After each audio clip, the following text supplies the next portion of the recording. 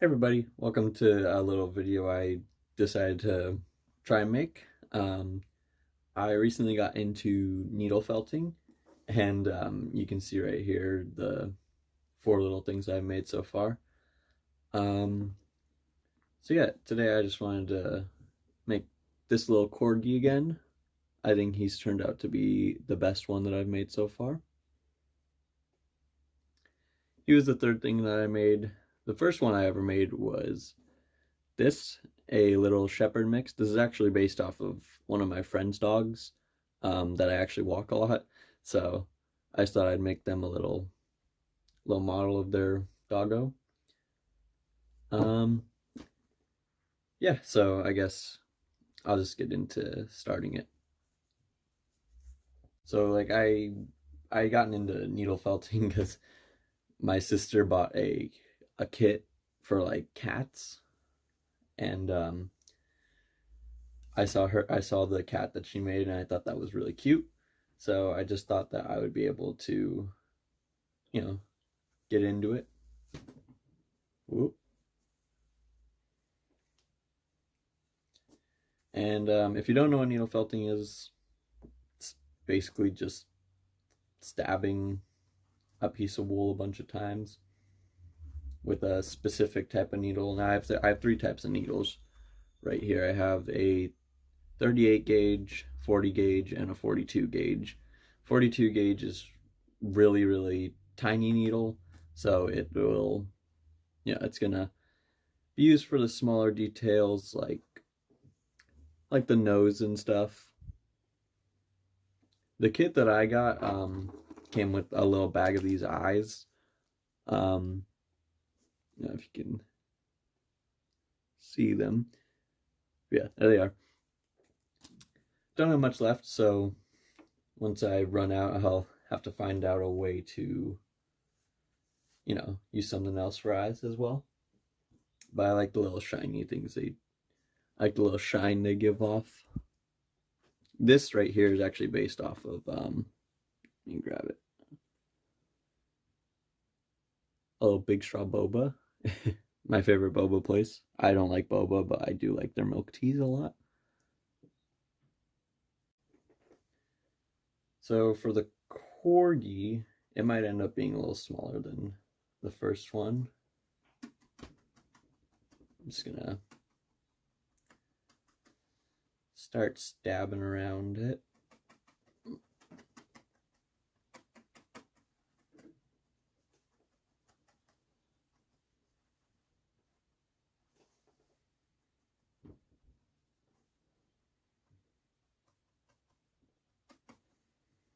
I do recommend, most kits will give you these little finger protectors. I do recommend using them, especially starting out, because I have poked myself. I haven't like bled from it, but I've poked like these fingers that don't have them, but I have poked the finger protectors before, so they'll definitely help you out. So I'm just gonna get the basic shape of the Corgi, basically like a little, I don't know what you would call it.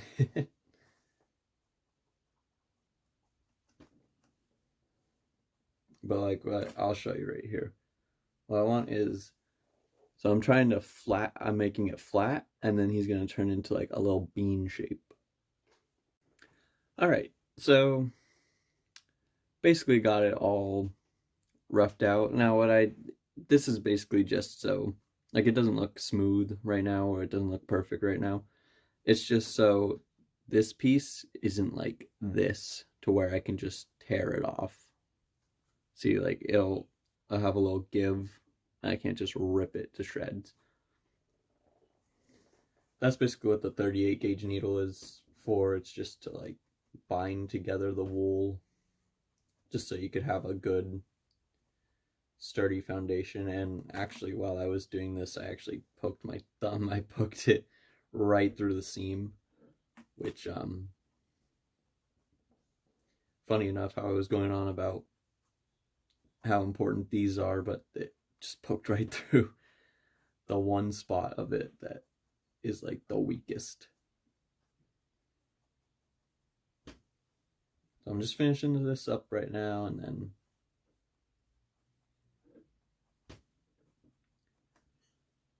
I'll get into doing a little bit more for this. So it's going to take a little bit more wool.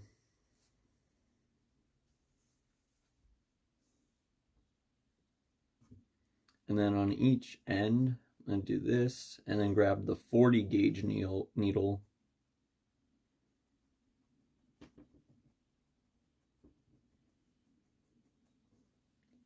To just start, you know, poking that in so it doesn't look like, so it's not all like rolled up on the ends.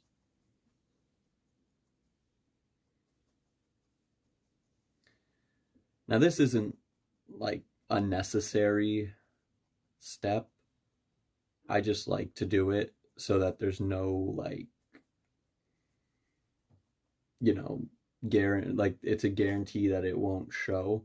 Because I mean, there's gonna, if you look at this Corgi right here, I'm gonna put white on the face, so I'm gonna put white on one of these ends, and then I'm also putting a little heart butt on it, so then there'll still be white on a different end. But you can see right here how it like there's a hole it creates because it kind of rolled.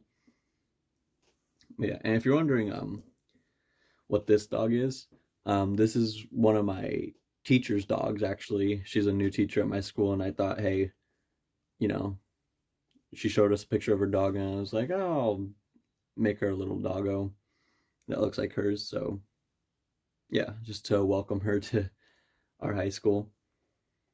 They're all in different poses. I mean, not this one, but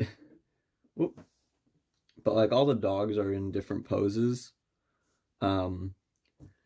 This dog in real life is really skinny, so it was really hard to make it look like exactly like her, because she's just a blob. And for this being my first one ever needle felting at all, I think it turned out pretty good. She does like the dog stretch. This is supposed to be like her like stretching, not just laying down.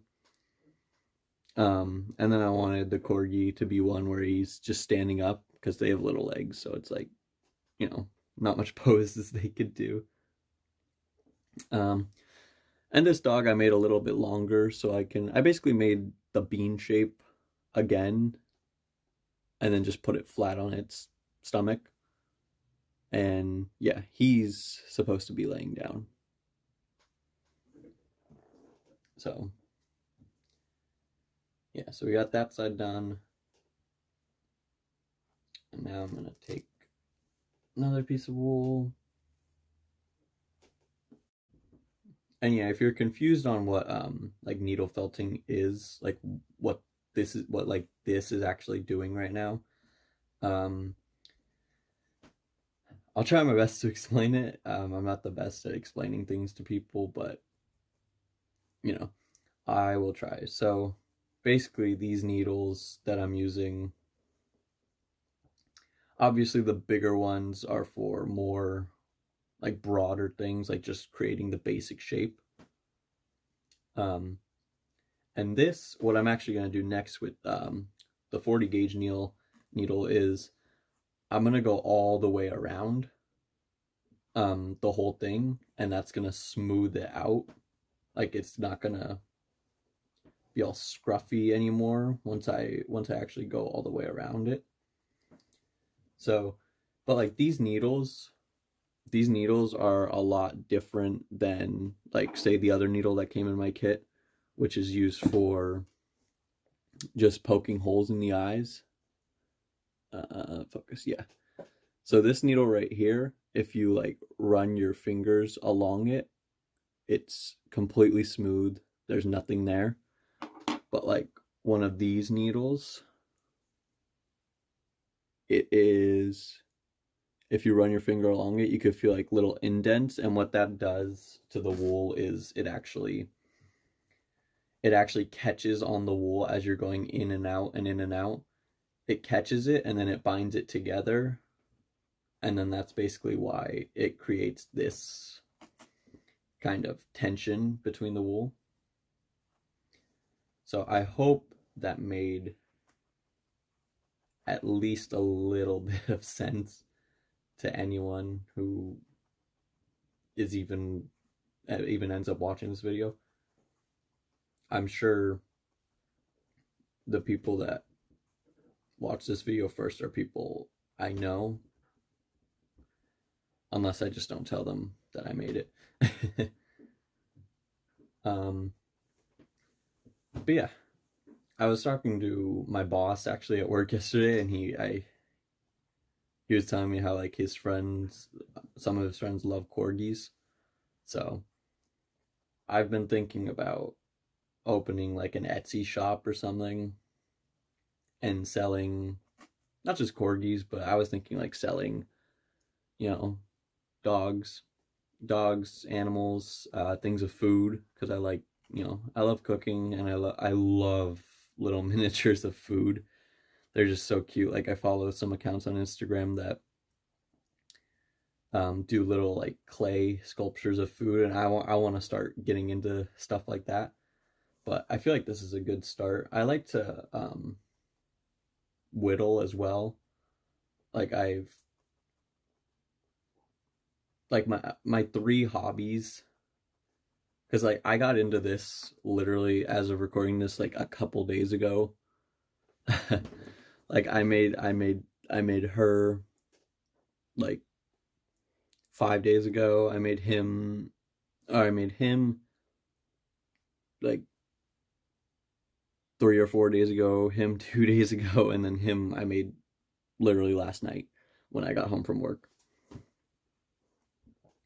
So yeah, I think it's a good idea, because I think me and my sister are gonna open the shop together. I have two sisters, and one of them is very, very artsy, and she's a very good artist. She's a very good painter, and she likes making jewelry and stuff. And yeah, I think it would be cool to just open a shop with her and see if we can, make some money off of it, make some people happy with little doggos. So yeah, now we have a nice little smooth, like a smoother kind of bean shape. I don't know what this looks like. I don't know what kind of shape to call this. It's like a straight bean. Because the bean shape I'm actually going for is like that more. But first I'm gonna start with 38 gauge and just kind of fold it and then stab it into it.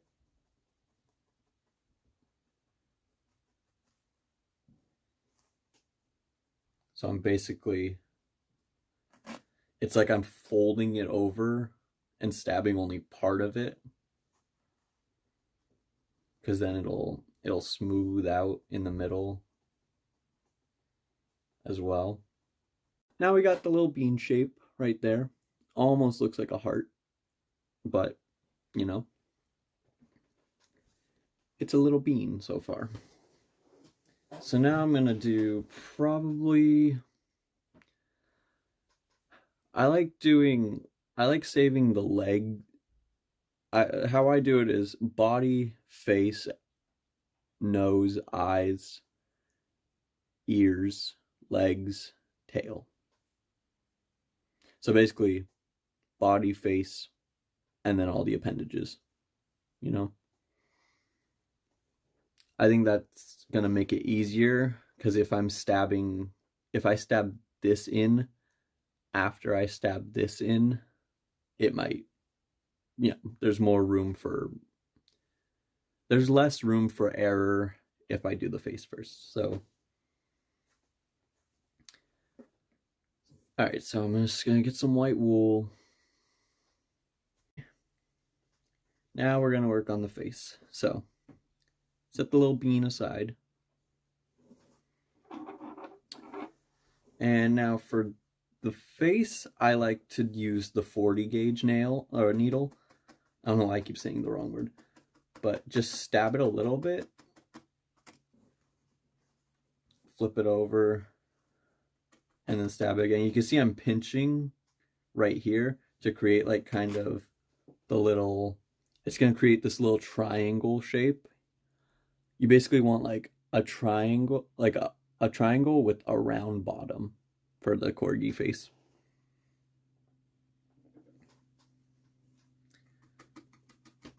So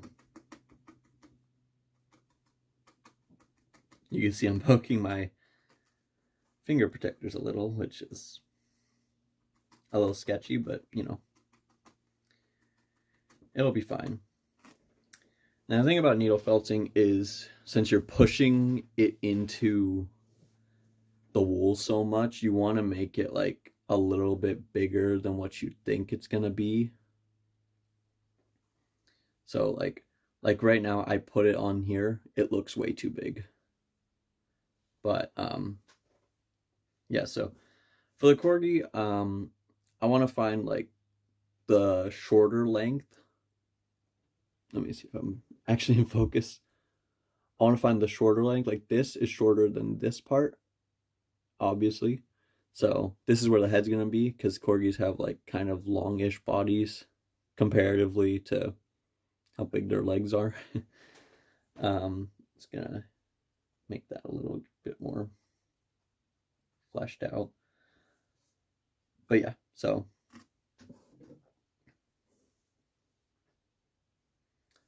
I'm going to take this, stab it a little bit more. And now we got this little bit. And flip it upside down. It's basically a beard. Basically like a long beard. We're going to put this on the face and just take the 38 gauge needle, stab it on a bunch of times.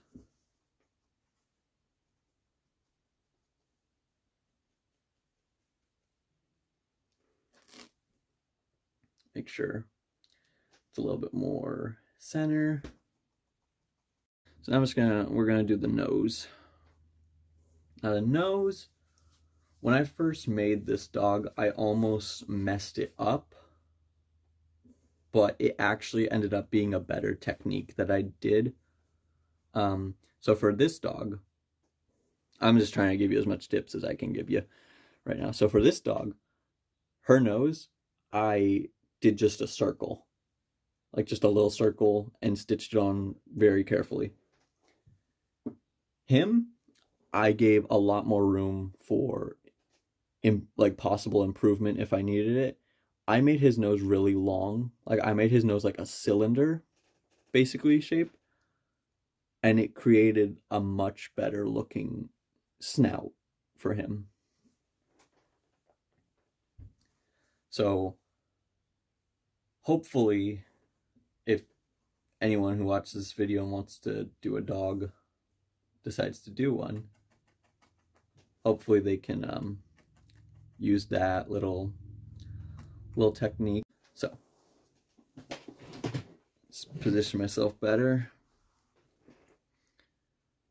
All right, so we're gonna take, for attaching limbs and stuff and nose, or not nose, but the snout, you want to use the 38 gauge. That's the big, or whatever big needle you have. You guys might have different sizes. And you know, just kind of go around it. The thing about recording this process of such a small thing is like the camera's not gonna really pick it up that well. Plus this is white on white, so it's like very hard to tell what I'm doing. But yeah, so basically that's that. I just went around it to go into the face area, and now what I'm gonna do is I'm basically gonna needle felt, I'm gonna push it with the needles in. So that creates a little cute snout. So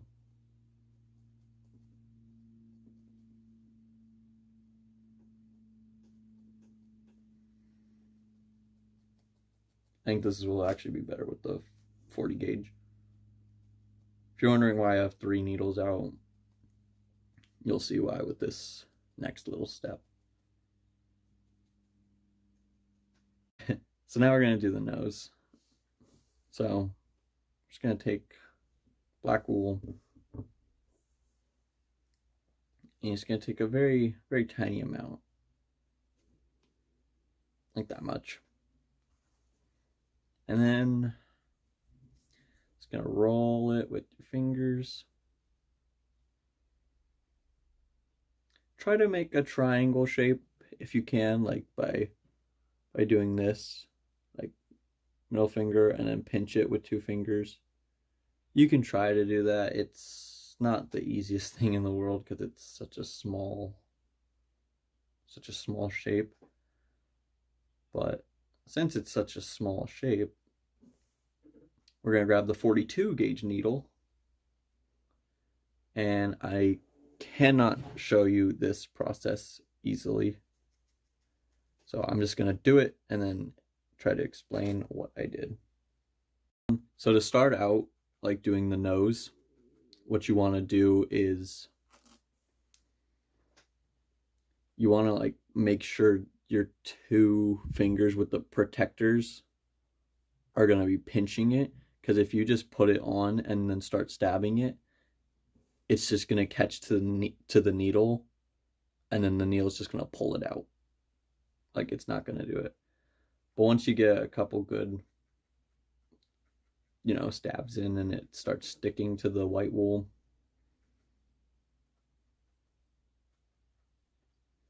you can do a nice little nose for the doggo. So it's not as, so as you can probably tell, it's not like the same level as the other one. It's a little bit more just centered. So what I'm going to do is, to hopefully fix that, just kind of push the snout down and then push it back up. Now I'm going to put the eyes in. The eyes, I can take these off for now. The eyes are right here in a little bag. They gave me an odd amount of eyes. Like, I have 7 eyes left. So I can do 3 more things that have 2 eyes, and then I could do 1 with 1 eye, which I might actually consider doing, because one of my friend's dogs only has 1 eye.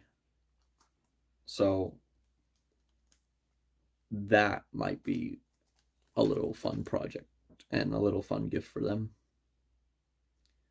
So I'm going to take this one that the kit gave me. It is just a smooth needle. It is not at all for actually doing it. When I actually first started making this dog, I was just taking the black wool and I was just stabbing it with this one because I thought this was the needle that I needed to use. But then I actually looked at the instructions and they were like, oh no, you need to use this to shape. I was like, okay. So I'm going to put the eyes right there. Just go in and out, in and out. And then it'll leave like a little hole that you can see. So don't worry about, like, if you're not able to see it, you will be able to see it. All right, so now we're going to work on the ears. All right, so for the ears, it's going to be a little bit of a,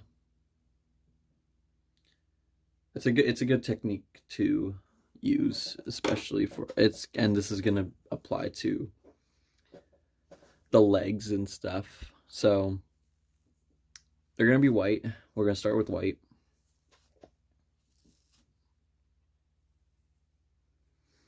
And you're going to want quite a bit, a little bit more than you would think. So try to just make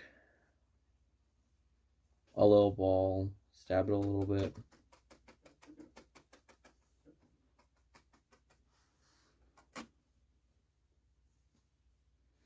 And then you can attempt to make a square is what we want. We want, for the ears, we're going to want a square. So now we have a little square basically, and now not only are these shears good for, you know, snipping, whatever we'll call it, smoothing it out, there you go, but they're actually good for surprise, they're good for shearing too. So we're just going to cut this in diagonally in half.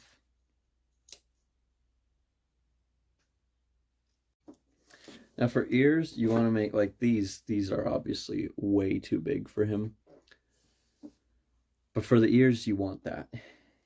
You want to make the base shape really freaking big. Like you want to make it initially really big because you're going to want to make these very dense. Like you're going to want to stab these with the 38 gauge needle a lot. Because if not, they're gonna be way too floppy. If you put this in like your bag or your backpack or something, it's just they're gonna be way too, what's the opposite of sturdy? Like floppy? I don't know. Gonna be weak. You just want them dense so that there's less of a risk of them falling off. So now what I'm actually going to do is take a little bit of the orange wool right here.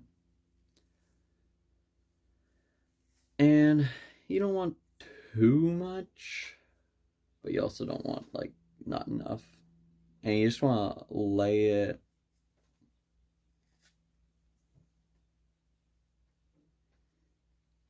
on the back. Grab the 40 gauge and then just stab it into the back of the ear.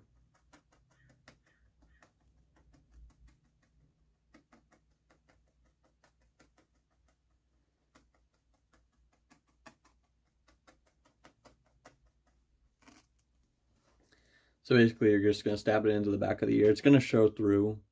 Like, let me see if I can get a better view for you. It's going to show through. Like, that isn't like extra. That's just that part stabbed through. And you basically want to do that. Create 2 little fox ears. And I'm going to do these really quickly. And then I'll be right back with you guys.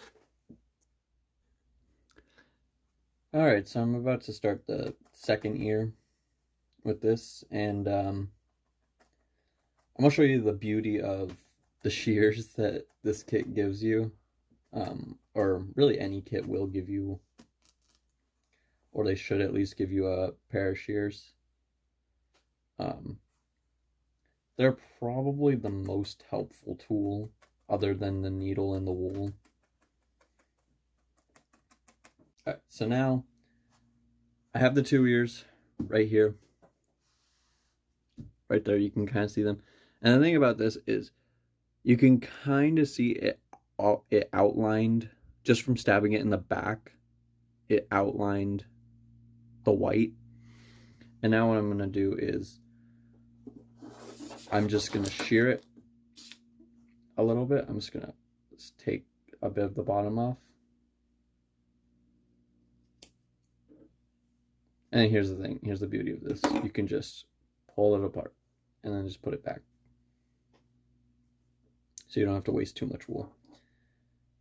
And I'm just gonna make them a little bit more pointy.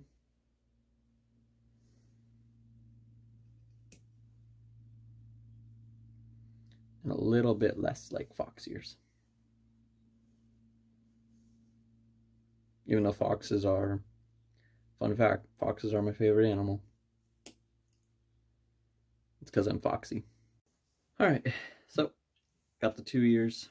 If you want, like if you're really concerned about how much like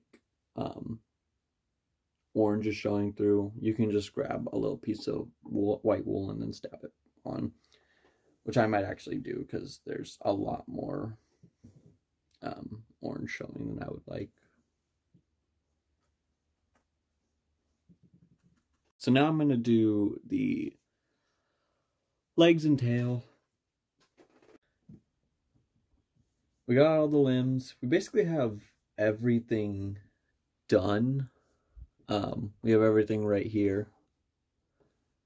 So yeah, now all we need to do is attach them. I think I'm going to attach the legs first. So I'm going to put the tail on, and then I'm going to show you a little trick of how to like reinforce it. Okay, so tail's on, but as you can see, it's like a little bit loose. So what you're going to do is take some wool of the same color, and you can do this with the ears if you want, like in the back and in the front if you really want, but I'm only doing it with the tail just because the tail is the same color all the way around. And if I tried to do it with the ears, it would just be a lot.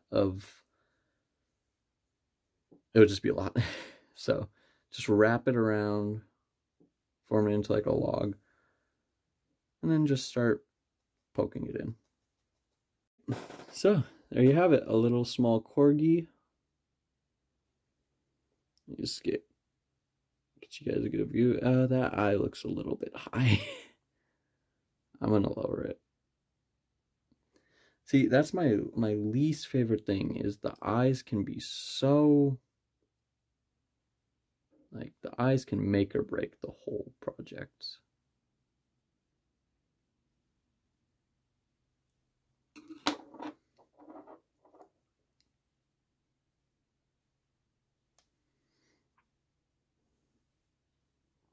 That looks better. So there's a little corgi. No little heart booty today. Sorry. I have work today, so I'm a little tight on time. I only had time to do this today. So yeah, you could always again smooth it out. Like, I could definitely make this a little bit better. But this is just for the video's sake. It's not perfect. Again, I'm not perfect. I'm not claiming to be perfect. These are not ever going to be perfect, and they're not ever going to be exactly the same. Yeah. Start a little corgi stack.